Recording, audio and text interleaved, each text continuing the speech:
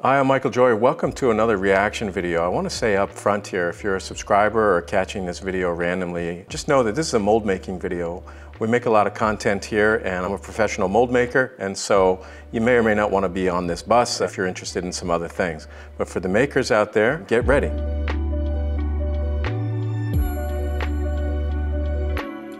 Hi, I'm Michael Joy. Welcome to another mold making video here at Shapeshifters TV. We run several lines of content. This mold making video is going to fall under our hand-ufacturing.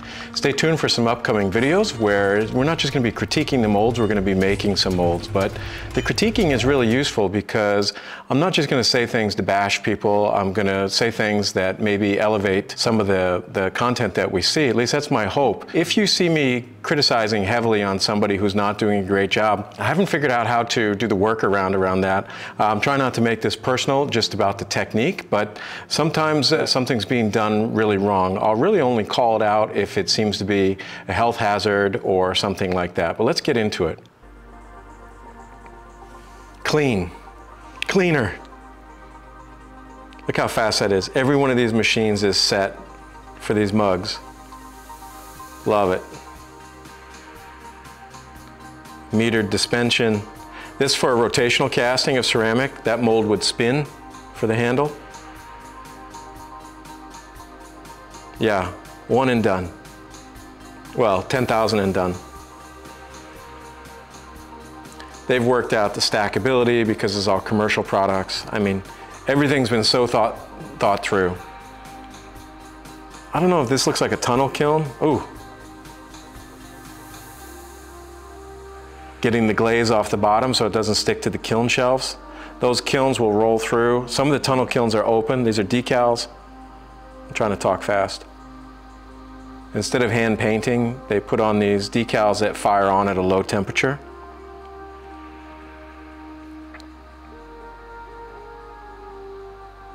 They've jumped all around. This must just be the intro. Yeah, out the frickin' door. That's the thing you don't see with a lot of do-it-yourself videos. You never get to see how it looks when they pack something up. Okay, here we go.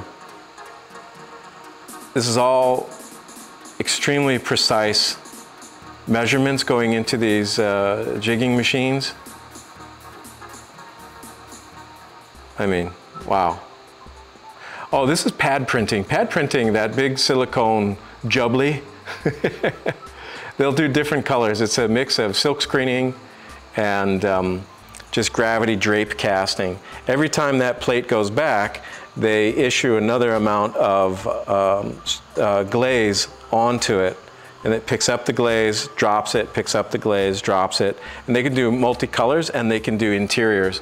But if you haven't thought through the scaling of this, it won't print well.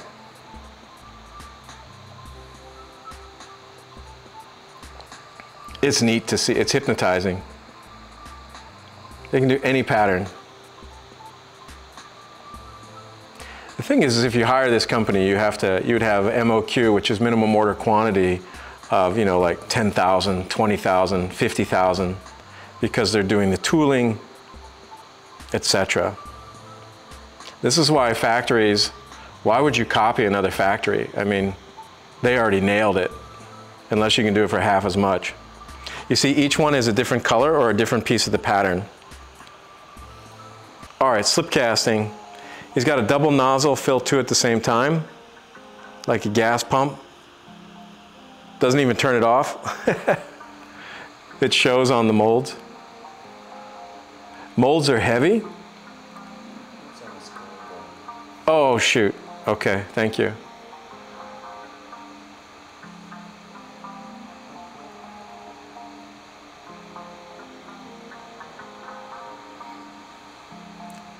Interesting. So they moved the slip cast objects into the factory for glazing and finishing. These look like booze bottles or syrup bottles. You know those collectible bottles if you buy a Whatchy Whatchy of Courvoisier? Look at that factory. Diggity dog. Like something for Japanese drinks. Yeah. Yeah, very ceremonial, classy. Now what are they going to do? So they're loading this onto the, oh, they're finishing it. Wow, that brought the contoured sponging. Very nice. This is definitely a thoughtful work environment.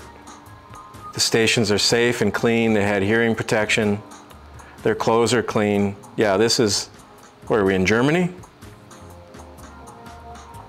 It's like BMW bottles. Yeah. It's a lot of those. Oh, wow. Yeah, this has got to be for food because they're doing the inspections for the interior. What did it say? Oh. It's like an auto body shop. And these bottles just get thrown out. I mean, eventually it all gets thrown out.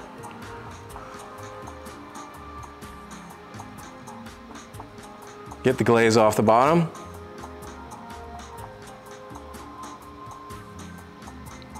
So the first firing that it goes through is a bisque firing, and they may or may not have a slip on it, but this is for the higher fire glaze, and the interior would also be glazed so it doesn't contaminate any food product inside. Do Irish whiskey. Isn't that a little small? I mean, shouldn't the bottle? I'm Irish, so. Wade, huh. Putting on the decals. It's a work of art just to serve the booze. It's like perfume bottles, you know? There's the cost of the perfume, probably not a lot, and then the cost of the bottle, a lot. Oh, it's going backwards. Now we're at the raw materials. Different factory. Yep. So he's got those, I don't know what you call them, those cylinders, those slugs. He's gonna jig them. And you notice that jig's at an angle, and the trimming they make, they just shoot it against a bumper. In other factories, they shoot it right into a PVC tube that sucks it up and moves it out of their way. And they have to clean up by hand. Labor's cheap here, so it looks like maybe the Philippines or something. China? You think China? Okay. Yeah, boom, boom, boom, sanding fast. Wear a mask. She handles that pretty, you know. Look at that drape glazing. It's like a chocolate enrobing machine. This footage is sped up.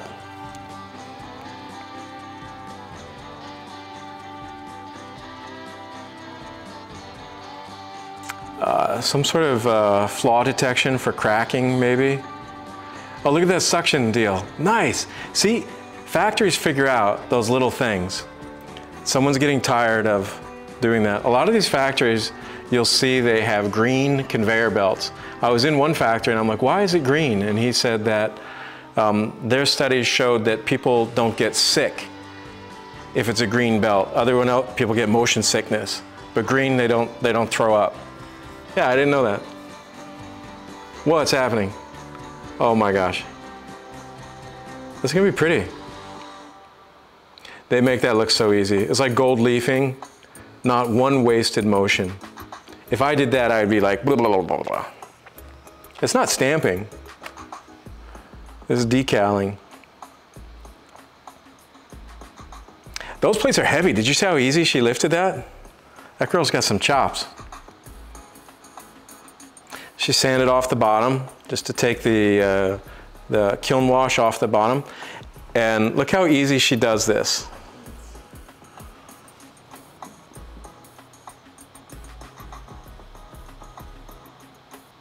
Maybe it goes to IKEA.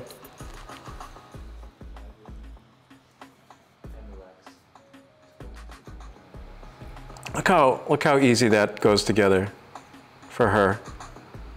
I don't know about you, but I can barely get a box open that fast. Boom. Everything is thought out. What? 4, 4, 4. Man, look at her back muscles. Oh, it was 6. Okay. So There's not a lot of mold making context there. It's just fascinating to appreciate everybody's combined thought efforts that make a factory like that move, because it's not one person that figured all that out. The decal gals that were doing that, they're like, oh, I need they all tune their stations, and then something changes and they'd be like, oh, we saw that the people get tired there. You saw the little suction cup things. Not all factories do that. And if you watch enough of these videos, you can see which factories have solved certain problems. Like that trimming stuff, another factory solved that. And I don't think that the people in the factories are watching other factory videos because they're just too busy.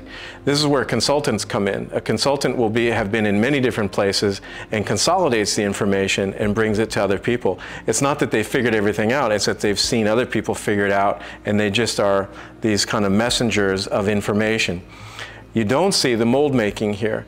This is testament to mold making information is precious, treasured, and secret, because how these molds are made for production typically is not shown. And there's a reason for that, because that gives a company the edge. If their molds are good, the quality is good throughout, and then the decoration, let me say it this way, if you have a mold of a plate, the plate is the plate no matter what. But the decals that they put on the plate can change at any time, and then they have the same plate on the same line looking good, and they just change the color patterns. You follow what I'm saying, Kay? It's the same plate and they just redecorate it. So there's great value in designing something that usable, but it's also important to see how much different manufacturing is in different countries. You saw India, you know, it's a mad dash. And then you see these guys, it's like, oh, it looks like a livable wage here, you know? So I enjoy watching factory stuff. And as some of them go on, there's different commentary. This one I just enjoyed watching. It's kind of, they go by so fast, it's hard for me to talk about it. So we did our best. We'll see how it turns out. Send us factory videos if you want to know what's going on. We'll try to do our best. Thank you for watching this video. We're getting ready to launch a new platform called Hand-ufacturing. It's going to feature a lot more educational films about mold making and casting, from very basic to advanced mold making. Our hope is that it helps the business entrepreneurs out there learn efficient ways to manufacture their products and bring a lot more wealth into their household. Stay tuned.